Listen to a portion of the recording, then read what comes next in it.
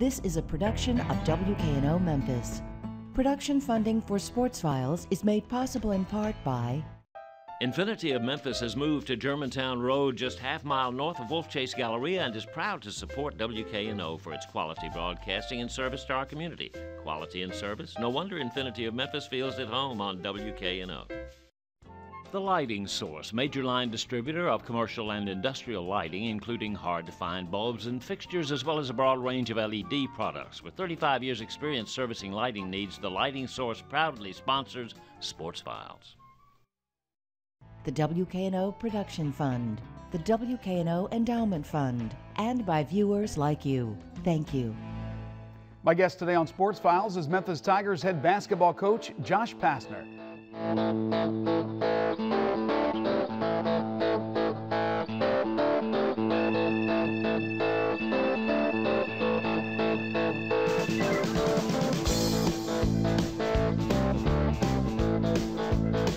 Last summer, Josh Pastner added a late component to the Memphis Tigers roster, bringing in former Missouri standout Michael Dixon Jr.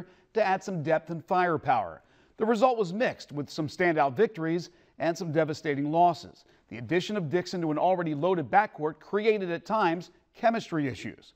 Fast forward to present day, and the Tigers are gearing up for a new season in which expectations will likely be tapered a bit. Many players on the team are limited in game experience, or quite frankly, have none to speak of. So what can a coach do? Well, in Josh's case, go out and get some players who have the experience. Enter Keidron Johnson and Calvin Godfrey. Today, Josh Pastner joins me to talk about the new season, which is right around the corner. And it's next on Sports Files.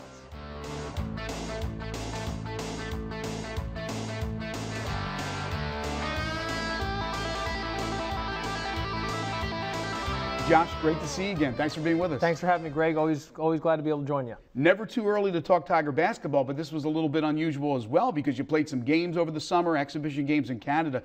So it was a very busy summer. Absolutely. Not that it isn't always for you with recruiting and all that, but you got to practice with the guys. You got to play 4 games in Canada. But as you know, this team's going to look a lot different when you open up practice next month.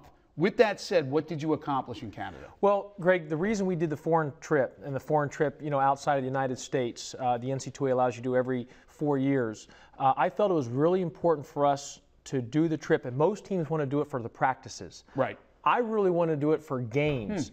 I felt our team was so inexperienced and so non-game experienced from the previous years because other than Shaq and Austin and Nick King the second half of the season, nobody's really had game experience.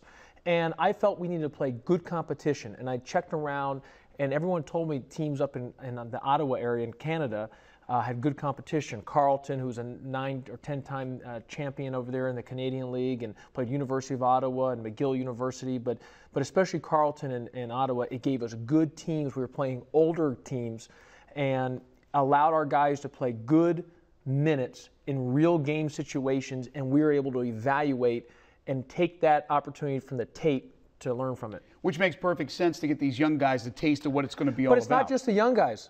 Karan Iverson last year didn't play. He's a sophomore. He barely played. You know what I mean? So it's all those guys. It's not Markel Crawford.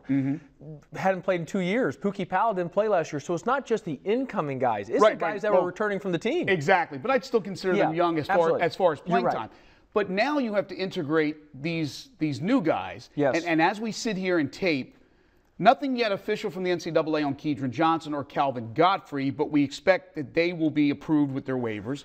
Trayshawn Burrell, who we knew was going to be part of the team, finally is officially, but he didn't practice or go to Canada. We know Austin did not play in Canada. Correct. So is it going to be starting anew once camp opens There's up? going to be some newness for sure. And let me say this. I do believe that if all those guys become eligible, if the NCAA grants the waiver for, we've got Burrell in, but if they grant the waiver for Keidron Johnson and Calvin Godfrey. And you expect it? I expect it. I think it's hard for them not to be able to grant it, but you never know. But I do expect it. But if they do, I think that puts us right back into a top 25 team right from the start, right in that area there. If they don't grant those guys waivers, we're not going to be a preseason top 25 team. We're going to have some work to do to be able to get there. We're still waiting on the kid Damanye Cunningham. I'm still waiting on some things academically. So we still have some, pieces out there that we haven't got finalized yet. And you're right, Greg. Assuming everything goes through, knock on wood that all goes through, that it is going to be a little bit different. We have new guys, and you're going to have to teach them on some of the things. But Kedron Johnson, if he's eligible, he's had major game experience. Calvin Godfrey has had major game experience. Nick King, Karan Iverson, Markel Crawford, Pookie Powell, those guys had not had game experience. Right. That was so important. Avery Woodson came in. He got good games, didn't play well in some games, played well in some others. Dominic McGee got good game experience. And Austin, I wasn't worried about him not playing. Why? Because he had started all last year, got major game experience. The guys that needed to play played and got good experience out of it. The late additions, and I mean late finding out in Absolutely. August or September that you're going to have these players, is not unprecedented for you because you added Michael Dixon Jr. last year, Yep. had to integrate him. So with that said, having done that, I would imagine you're used to it, but I would think it's still somewhat of a challenge for you and the coaching staff. It is a challenge, but I also that's one of the advantages of using the time that the NC2A allows you, the 2 hours a week, to be able to practice during the summer access rule that we weren't able to do a few years ago. Right. You're able to see some of your strengths and weaknesses you are as a team. And during that time, if there's guys out there, it allows you an opportunity to maybe to get a guy to help you in an area of a weakness. And one of our weaknesses was our experience factor. And we're bringing two guys in, if they end up getting through, is Kedron Johnson, who's a 2-year starter from a very well-coached team in Vanderbilt. Calvin Godfrey, who's a starter from Southern and played at Iowa State originally. And they both have had some missteps along their way, stubbed their toe, and they know that they've got to follow the straight and narrow path. But they bring great experience.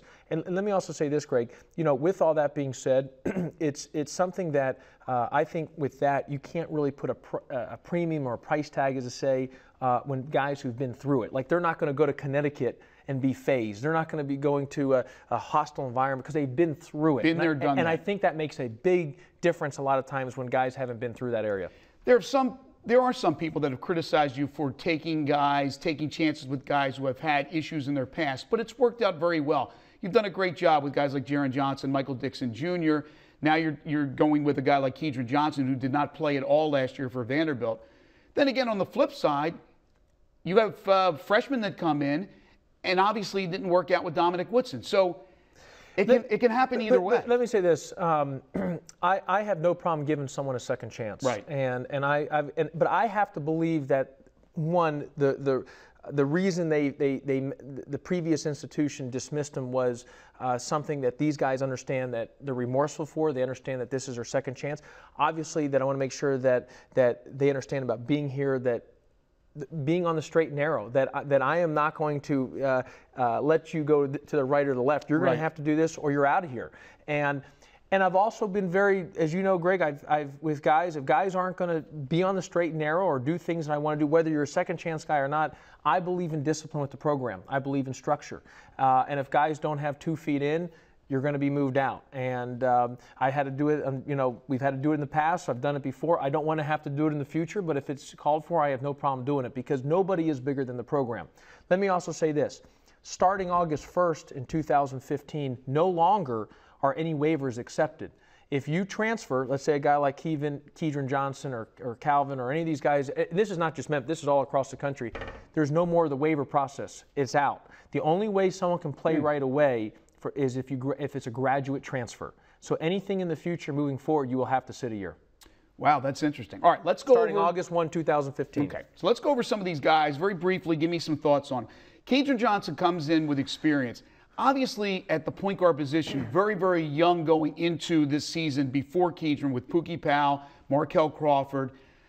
This Kedron, and I know you're not going to give away your hand here, but obviously he's going to get a shot to be the starter, and most people would think with his experience he would be, but I imagine it's wide open once you get to camp? Well, it's going to be wide open, and I've told him this. He's going to have to earn everything he gets. We're not going to give anything to him. And Pookie and Markel are good players.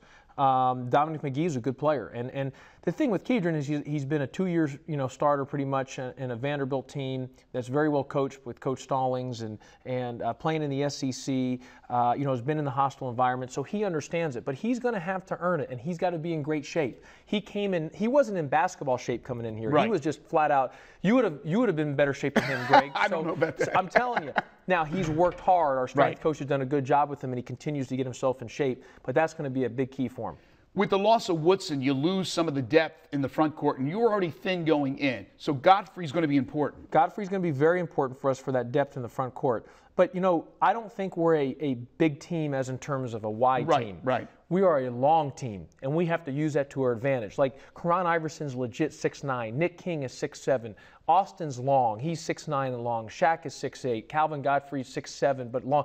We've got long, like Markel's a big guard. And you hope that length disrupts teams. We have to utilize our length. And I know a lot of people in town have always talked about us playing zone and are you going to play more zone? And, you know, obviously our basis is going to have to be man, but we are going to be playing some zone. And we can be a very good zone team because of our length. The key to be a good zone team is you have to utilize your length. You can't have your hands down. You got to have your hands out and high and really extend that court by using your length to your advantage. Because even a guy like Pookie Powell, he's 6'1", but his arm length is long. And we need to put that to our advantage as much as we can. You've stressed physicality in the offseason. You want to be more physical. You don't want to get pushed around. You bring in a guy like Chris Hawkins, who's pretty tough. Yeah. Chris Hawkins was really good in Canada. I mean, he's a hard-nosed guy. The biggest thing with Chris, and, you know, knock on wood, his whole thing is about staying healthy. Right. And he's had to lose weight. We've got his weight down. We're continuing to make sure that he keeps his weight down. The biggest thing is taking care of his body.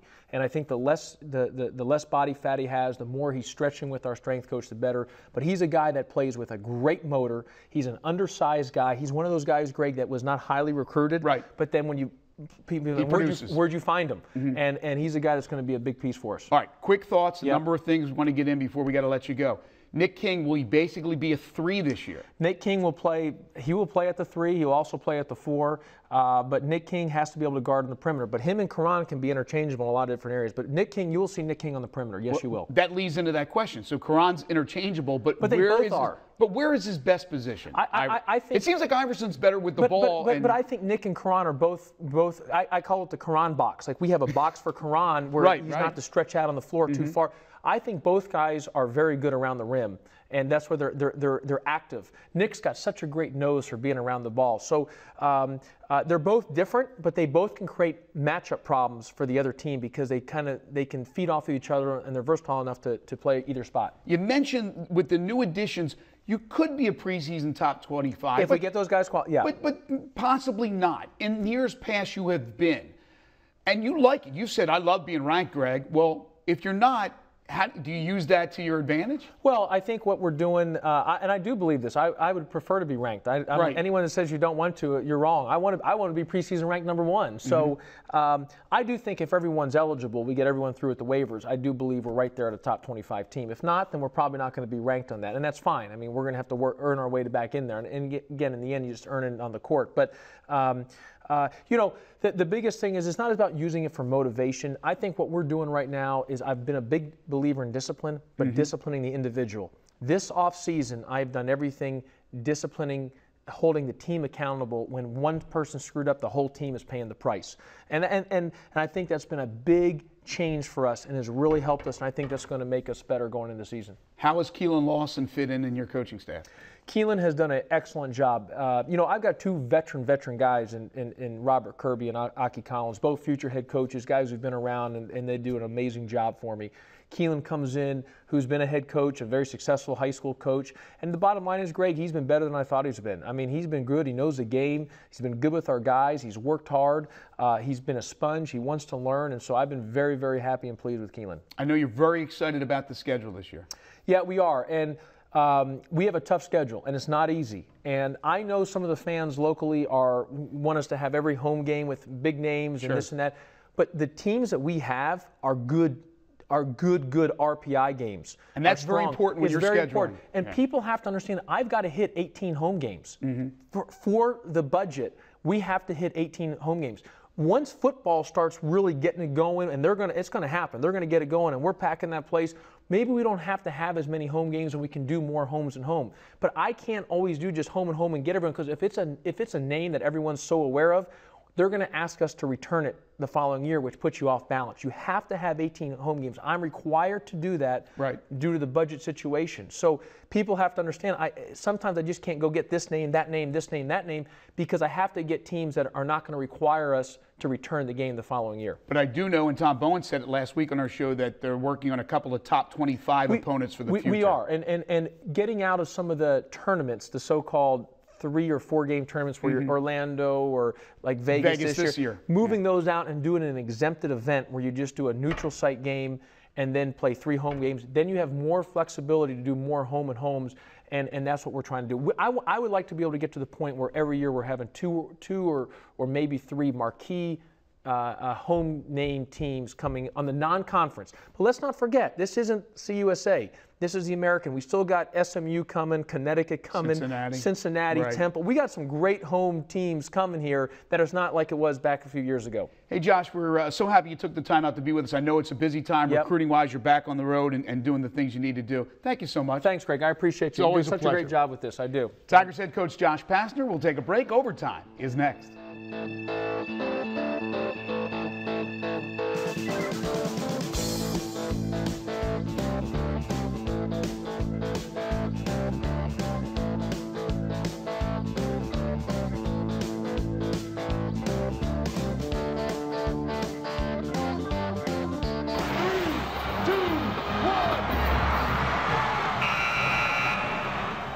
It's awfully hard to turn on your television in the summer and not run into the hit program American Ninja Warrior.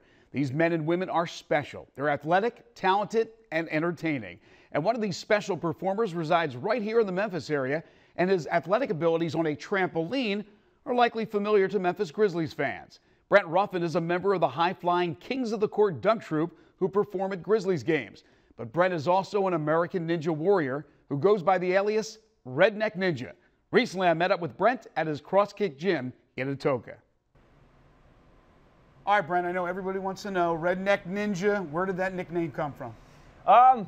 Before I left for St. Louis this year, I had a couple of friends who were just like, man, you know, the hunter, the duck hunter guy. They were like, you're the Redneck Ninja, and I was like, sure. And it didn't really stick in my mind, but whenever I got to St. Louis, the producers were. They were like, do you have any kind of nickname or anything? And I was like, the only one that stuck out was like the Redneck Ninja, maybe, and they were all over it. You're here at your gym, so obviously you can work out and stay in shape with things in this gym, but this is not like the obstacle course that you went through. So how do you practice for something like American Ninja Warriors? You know, like I said in several of my interviews with American Ninja Warrior, I like to use my natural surroundings. I like to use trees and just really work on my grip strength. You know, I'll go out there and do, you know, like 5-minute holds on tree limbs and stuff like that, and I'll gradually increase the size of the tree limb and just really try to improve my grip strength. And but I've been traveling to several courses this year, and guys who build these obstacles and train, and that's really what's helped me out a lot this season. How did you get hooked on this? Why did you want to do it? You know, I started kind of watching the show when I was 15, 16 years old. It was when it was in Japan, Sasuke. And, you know, I thought to myself I could potentially do that kind of stuff. And then some time went on. And then I saw that they brought the show over to America. And I remember sitting over at my girlfriend's house one day, and her dad was like, you know, you should really try this. You should try to get into this. I think you could do it. So I kind of did some researching, and I got together with a buddy of mine who was a production guy. And we sent a video in, and they gave me a call. Yeah, you sent the video in for season 5, and you went down to try to qualify in Miami. It didn't work out for you. You come back, you have to do a whole new video for this past season, and you make it. Now you go to St. Louis. Tell us the story, first of all, about the weather in St. Louis. Oh, it was ridiculous. The weather there was crazy. We got there, it was like 71 degrees a day. We were doing our TV interviews and all the paperwork and that kind of stuff, and we were all just, you know, we were enjoying the weather. It was extremely nice outside. One of the guys, Joe, the weatherman down there, one of the competitors, was like, hey, we got a big storm system coming in. It could potentially change the weather. That night we were going over the rules and everything. The big storm came through. We woke up the next morning and it was snow flurrying outside. Still had to go on with the show. Oh, yeah, absolutely. 29 degrees or not. You make that first qualifying run. You succeed. You get up there on the top. You hit that red button there, whatever it is. How good of a feeling was it? Oh, it's crazy. When I made it up the wall, man, I thought I was about to break that button off, man. It was a great feeling. I had been envisioning that moment, you know, ever since I applied for season 6. So it was fantastic to get up there and just smash it. What was the hardest part of the qualifying run? The hardest part of the qualifying run was the obstacle right before the wall. It's usually a pretty grueling upper body obstacle. They call it the tilting ladders, and basically, I mean, it's like an upside down seesaw. The ladders go up and down, so you had to climb up backwards, tilt one ladder down, climb back down it, and then reach over. It was a pretty long lache. You had to reach over, grab that one, and essentially do the same thing. And with it being 29 degrees, it was just extra grueling on the upper body.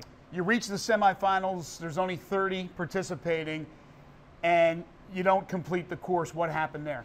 I don't know. I'm not really sure what it was. I didn't feel the same whenever I got on the stage that night. I felt a little under the weather, but I was like, the show's got to go on. So I gave it my best, made it through the qualifiers again, and got to the next one that started the semi qualifier, and then it was the salmon ladder. I made it up 3 rungs, was going up for the last one, and got my left arm up, but the right arm just quite didn't make it. So I tried to fix it. The third time I tried to go, get it up over the last rung, there I went into the water. What's the hardest part about being an American Ninja Warrior, and what would be your advice to somebody who's out there watching you and wondering if they can do that?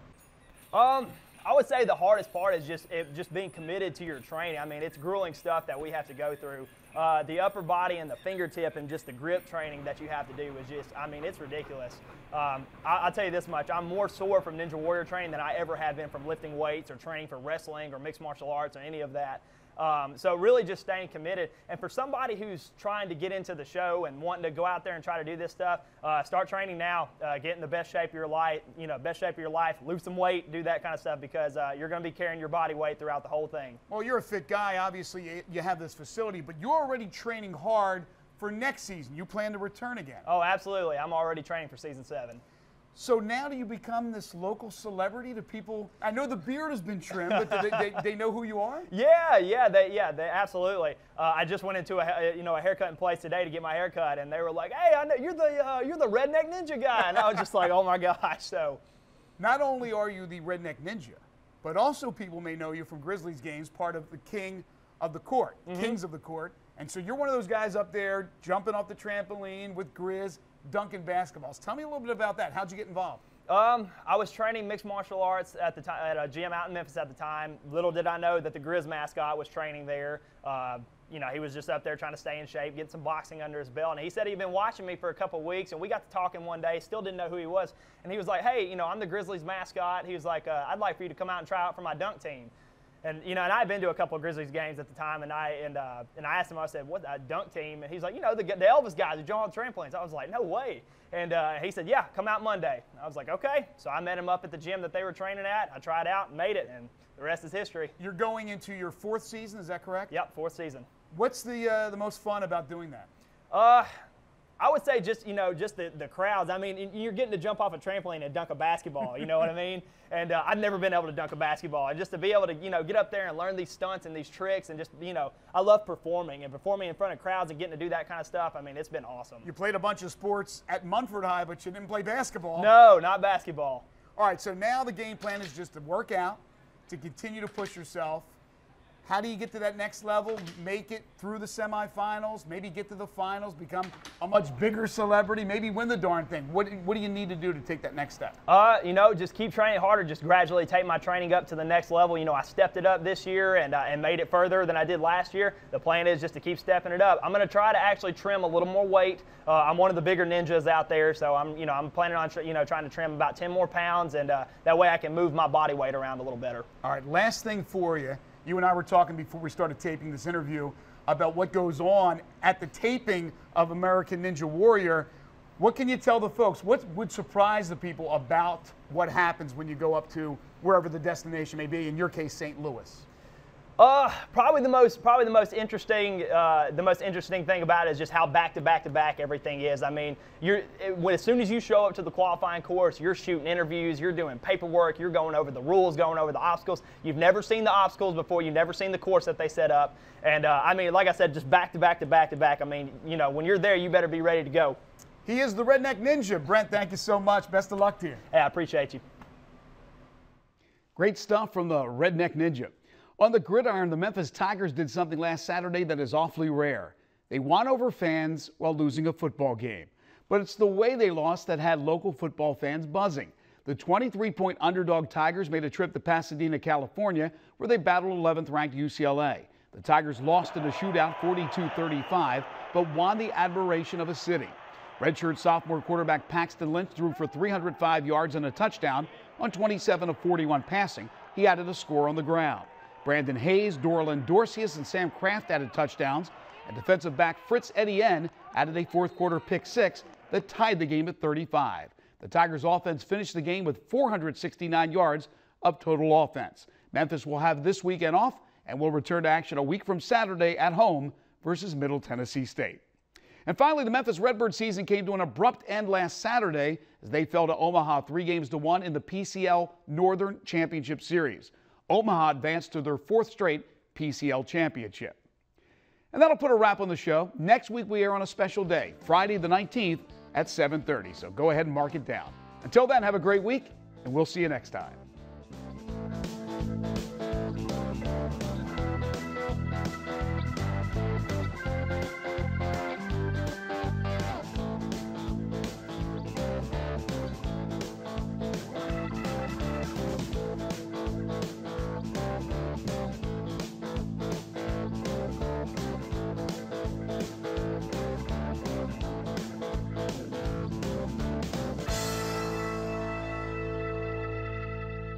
Production funding for Sports Files is made possible in part by Infinity of Memphis has moved to Germantown Road, just half-mile north of Wolf Chase Galleria, and is proud to support WKNO for its quality broadcasting and service to our community. Quality and service? No wonder Infinity of Memphis feels at home on WKNO. The Lighting Source, major line distributor of commercial and industrial lighting, including hard-to-find bulbs and fixtures, as well as a broad range of LED products. With 35 years' experience servicing lighting needs, the Lighting Source proudly sponsors Sports Files.